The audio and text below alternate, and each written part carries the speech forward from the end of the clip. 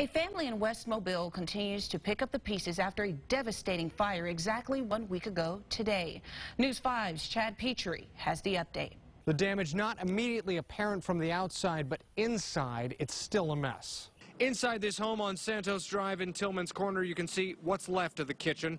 Homeowner Bobby Rittinghouse says that's where the fire started last Sunday morning when a pot was left unattended on the stove.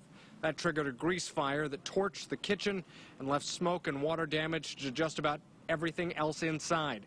Rittinghouse wasn't home when it happened, but says when he came back, it was hard to see what was destroyed.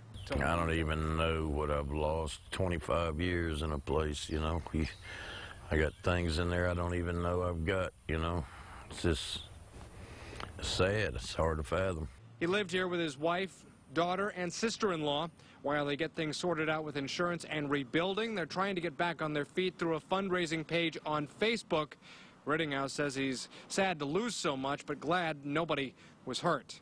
In West Mobile, Chad Petrie, WKRG News 5.